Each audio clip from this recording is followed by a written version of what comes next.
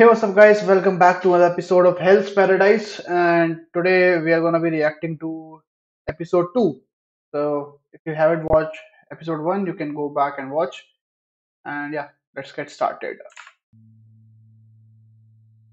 ある時、話し家の罪人が So, yeah, like first episode was basically, you know, they just got him to get, ready for going on that island where no one comes back from, and they want to find some kind of immortal life elixir or something. First episode was just they basically trying to kill him, but they cannot since he doesn't want to, and he agreed that he will go if they give him pardon from all the crimes of his past. That was the first episode. Now let's see what happens. 話の最中に首を落としてほしいと言ってきた。Okay.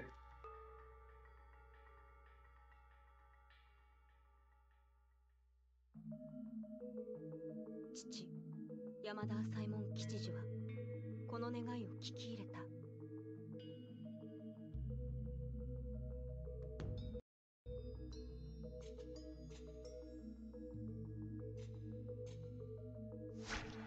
Oh, clean shot, bro.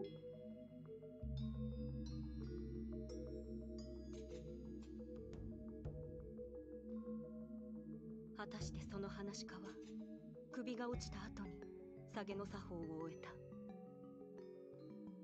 本人すら切られたと気づかない余計な痛みも感情も排した理想の一刀だ。 Bro, you don't make a child watch this stuff. But I guess she is going to be executor in the future, so yeah, they are preparing her, I guess. 以来、父のこの一刀が私の目標となった。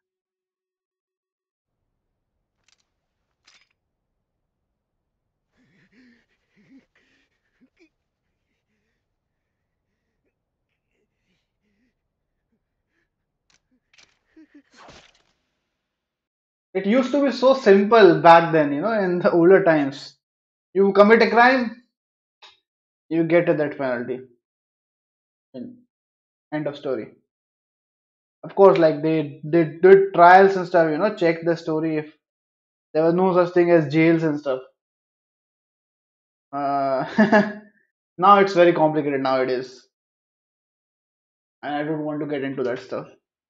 Clean cut, clean cut. いやー、見事一刀だ。女ながらあっぱれ。恐れ入ります。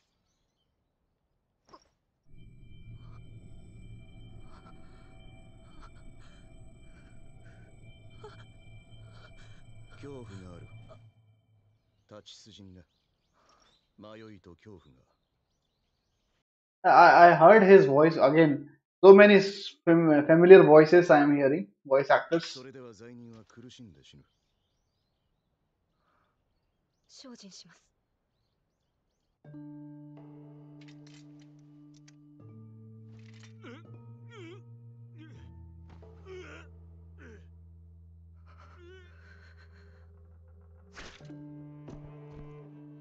Nice cut. さぎり、刃を見てみろ。刀には真実が映る。恐怖で重くなった刀が罪人を苦しませ、 Okay. 再び刀を重くする。どうすればいい？どうすれば迷いも恐れもない心になれる？あの父のように。 Man, this job is very bad. I mean, it's the same as the person who hangs people. I mean, I don't know how these guys can sleep at night killing. I mean, of course, they're doing their job, but still, it's an emotion, もし perhaps. 迷いなく殺せる命であれば。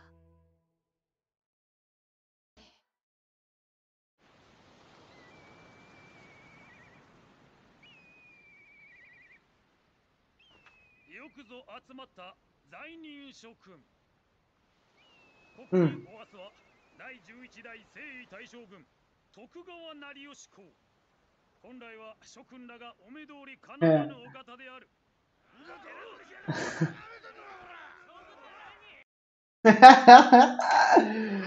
Typical, typical criminals. Like, oh, what did you say? Oh. こんなに集めて大丈夫か？ご公儀のご意向だ。30人殺しの強盗谷尾清吉、連続放火魔三木丸、殺人同心木戸週刊、世間を騒がせた凶悪犯ばかり。あー、息苦しい。生徳が見たい。ダメです。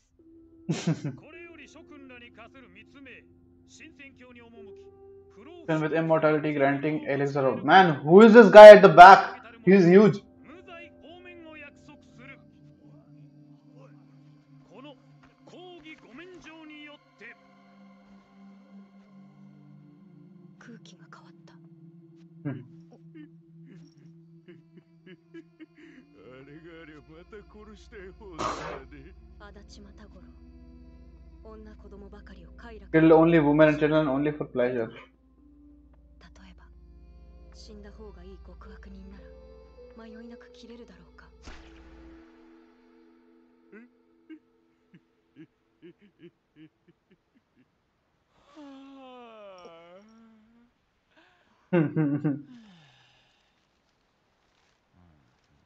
あんた、伽藍のガビ丸？髪の色と背格好でピンときたよ。私らの世界じゃ超有名人だしね。でもがっかり。噂より全然チビだし、みすぼらしいし。 Okay, I think this girl is gonna be our kind of teammate. チビだし、 I think. 結局は縄についてるし。 I saw her in the poster also, so yeah. 確かに最初こそ警戒したけど、今はまるで別人のように気迫がない。この男も他の罪人と同じ、いや噂通りそれ以上の極悪人なのか。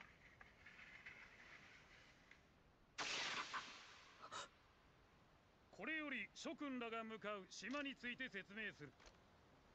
その様、まるで極楽のくだらねえおとぎ話かよ。倉紙を取れ、罪人ども。やっと生きてくろい。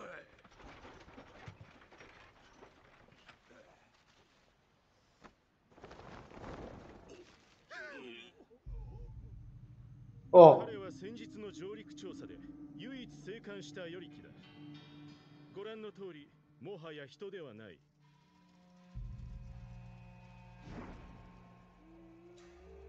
帰還した折、体中 lumps all over his body. 翌日、それらが開花した。彼以外の60人余りの調査団が Oh, bro, something is wrong with that island. Like, I think you get infected with some stuff, then plants grow out of you. And he's so happy. 消えたままだ。 Oh, he is alive. 島で何があったのか。情報源がこれでは手がかりもない。んなやべえ島なんて聞いてねえぞ。良いではないか。花になるなどなんとも神秘的でありがたい。諸君らにはもったいないくらいだ。ふざけんな。 Okay. いい加減にしろ。本来死罪である諸君らに無罪はおろか浄土に渡る機会まで与えるのだ。Hmm. 公義の深い温情がわからんのか。おい、何もわからねえ島なんだろう。戦薬がなかったらどうすんだ。そうだそうだ。手ぶらで帰ってもいいのかよ。ああ、家はこういう不満があるのなら抜けても構わんぞ。参加は任意だ。なら俺はごめんだ。君が悪い。 Very nice tattoo, bro. 子分たちの前で死んだ方が。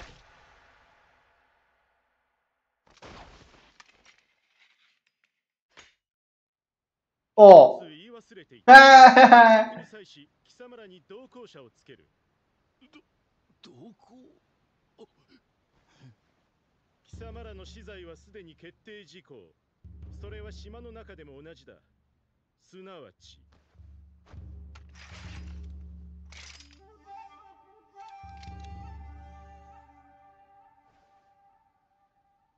島で勝手な動きを見せれば、その場で打ち首に処す。彼ら山田朝右衛門が監視。I knew it, bro. I knew it. This is gonna happen. I mean, you cannot come back empty hands, or you cannot opt out of the mission. として同行するのだ。But won't these guys also die, right? If they go? I don't know. 妙な考えは起こすなよ。相手はあの山田家。歯向かえばそこのと同じ目に遭うぞ。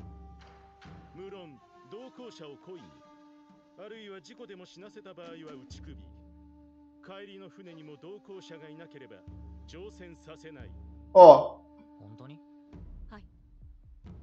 あ、そう。That's some strict conditions. Like if this monitor commits suicide, then what? I'll just carry his body, okay? この男肝が太いのか鈍いのか。これこれ。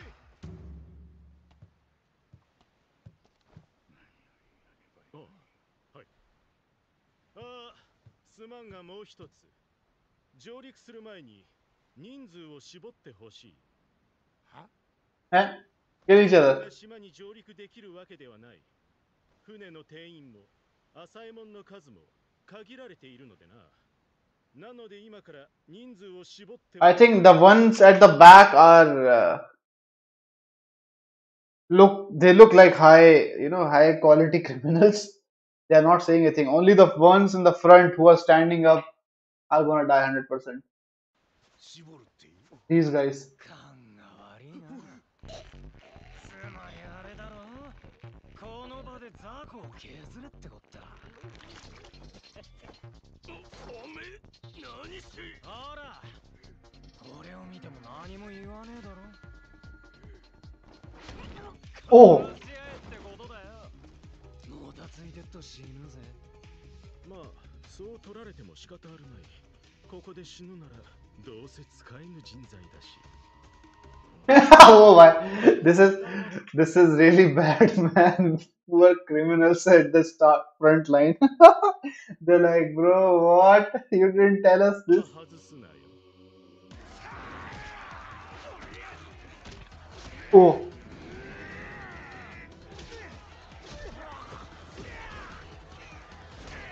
Oh.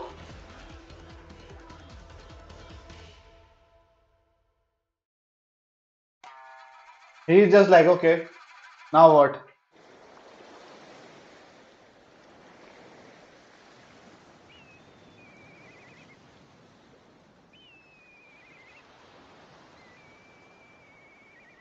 How many, sir? I guess 10.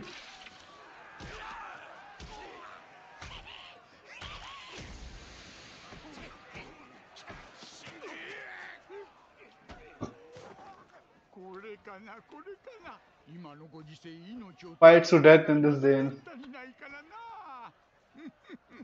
一度見てみたかったんじゃ。 Bro. とのめ。こんなやり方に何の意味ある。手縄じゃまともに戦えん。もつれ絡んで全員が使えなくなって終わりだ。して主因のものはどれじゃ。罪人たちの中でも尋常ならざる能力。まさに異能と呼ぶにふさわしい者たちでございますね。人別帳に種の因が押されているものは、例えばあの男、若いダテラに大盗賊を率い、伊予の山奥に賊の村を作り上げた豪傑。 Okay. あの女は昨年の詐欺場城侵入騒動の下手人。 Our main guy is not fighting anyone. He's just sitting like, okay, yeah. Yeah, you guys fight. I will fight you later. 家臣を一人残らず制圧したくのいち。 Hey, bro. What? Oh. 剣竜や八州無双と呼ばれた大剣豪。熊を頭から食べるという大男。刀も槍もまるで通じなかったとか。Bro, what? That big guy is something else. まるで戦国絵巻のようじゃ。中でも目玉は生ける伝説伽藍のガビ丸です。あちらに。ってあれ全然動いてないよ。伝説。The legend hasn't moved at all.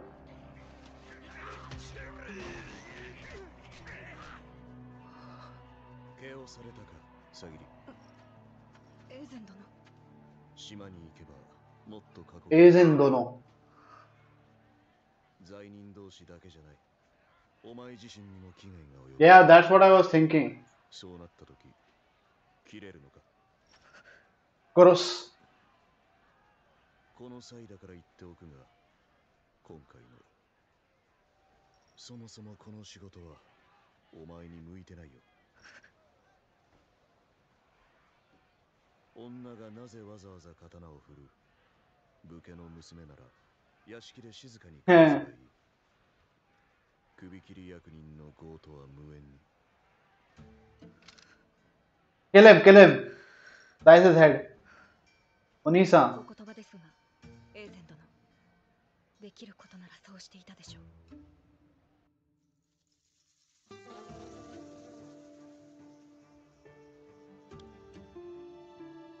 What?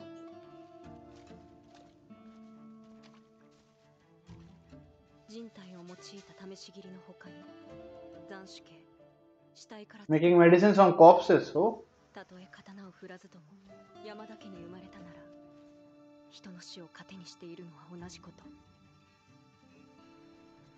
と。Hmm.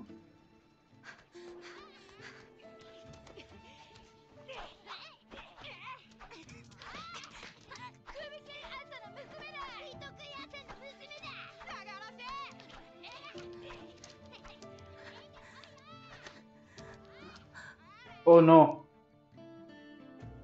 Throw the stone back. どれだ If she is a kid of a samurai or someone, like why people should not be allowed to hit her? 向けようと。 And she is kind of a high profile kid.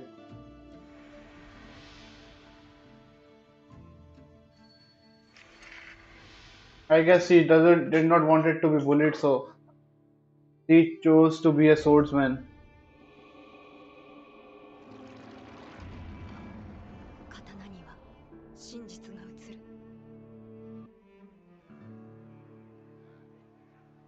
Hi, hi. こうなりゃ仕方ねえ。侍どもを突破してこっから逃げるぞ。兄、あそこの侍は女だ。奴を殺して刀を奪うぞ。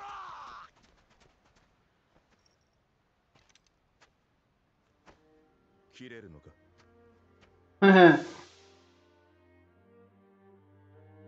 Thunder breathing 首切りの棒からは Ichi no kata. なれば Nii no kata. 受け入れるなんてまっぴら。自分の業は自分自身で見極めたい。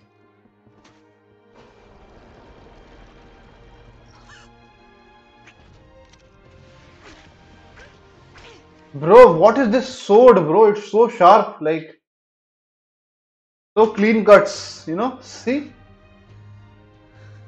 Good job, bro. なぜ You always have to do this. なぜ。 人を殺して平気なわけあるか。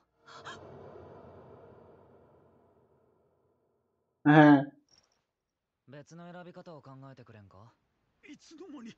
下がれ。殺人犯だって好きで殺したやつばかりじゃなかろう。エイジは何をしている。こんなことさせられたらたまらんよ。ご講義に意見するとは無礼な。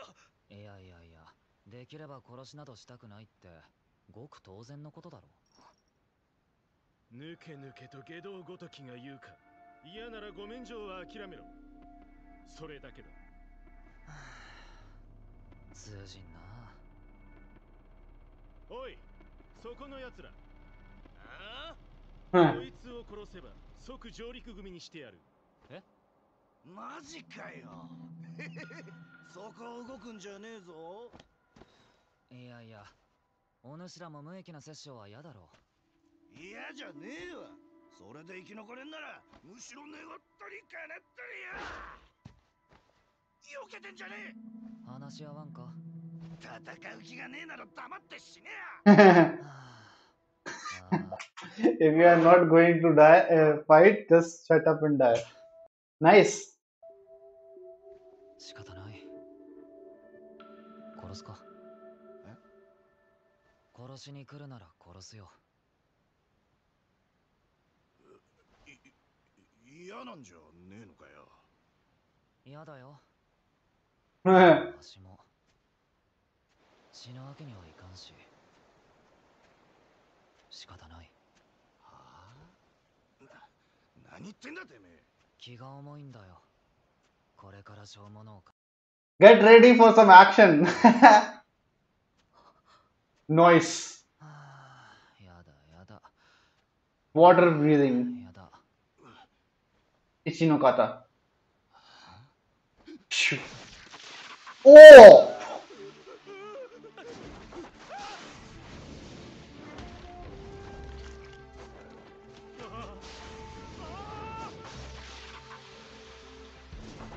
Bro, fountain is open.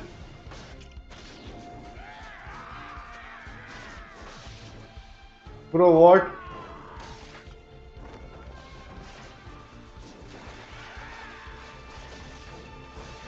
Oh, bro. That is insane damage. That's a lot of damage, bro. Oh, God.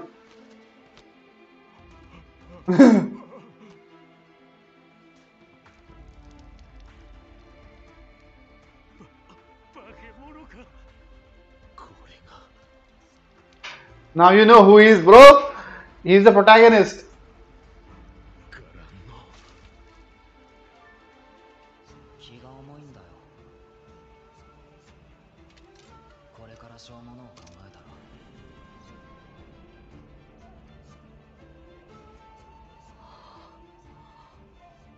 なんと無残な殺し方を。綺麗にやれば恨まれないのか。私に必要だったのは殺しを恐れぬ強さではなく、その恐れを殺した命。 Yeah, bro, like, you cannot have guilt-free killing. It's not possible. Like I told, your dad also will be carrying all that baggage with him. And you have to carry that baggage of killing people. 覚悟だったのだ There is no. I mean, if you are psycho, completely psycho, you have lost your mind, you have lost your conscience. Yeah, then you will さぎり大丈夫か。 don't have to worry about that. But 気が重いのでは。いえ、彼は私が Chorus. 死にます。 Kirimas. そこまでだ罪人ども。貴様らを上陸組とする。 Yeah, I told you all the back people are, this girl was sitting, the big guy, all those people are basically now remain. 賊王アザ長兵衛剣竜民谷眼鉄祭百本狩りいがみの慶雲参加ぬるがい殺し念仏 Yeah, bro, there's an old guy also. 受け人伽藍のガビ丸人食い花魁赤絹くの一慶子の譲り派転びバテレンモロマキア備前の大だらぼっち六郎太以上10名とする。諸君らにはそれぞれ1名ずつ山田家の門弟首切り浅右衛門が同行する。 I guess right, 10, right?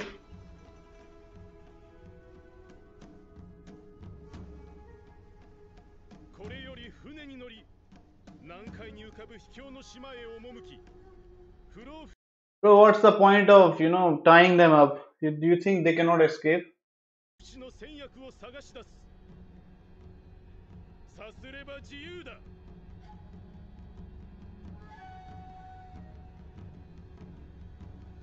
案ずることはない。行き先は極楽浄土、常世の国、Shinsenkyo. 危険はない。 Bro, there is danger. What are you talking about? He is giving false hopes. Don't worry, nothing is wrong. People just die there, nothing happens. I guess second episode was cool. I mean, it was little less interesting than the first one because nothing really happened in the second episode. Just some context. Uh, and yeah, I mean, I think now anime will start to pick up from episode three. So yeah, episode two was okay, not that great. I mean, of course, it was necessary to know how it happened, what's going to happen, all that. But yeah, so yeah, episode two was not that as great as compared to episode one. But yeah, we have to watch it. You cannot skip it. So yeah, that's it for episode two. Now, if you have any suggestions, again as usual, let me know in the comments. If anything I can improve in the anime reaction and stuff, let me know. And I will see you next time in episode three. Sayonara. カトン、豪華滅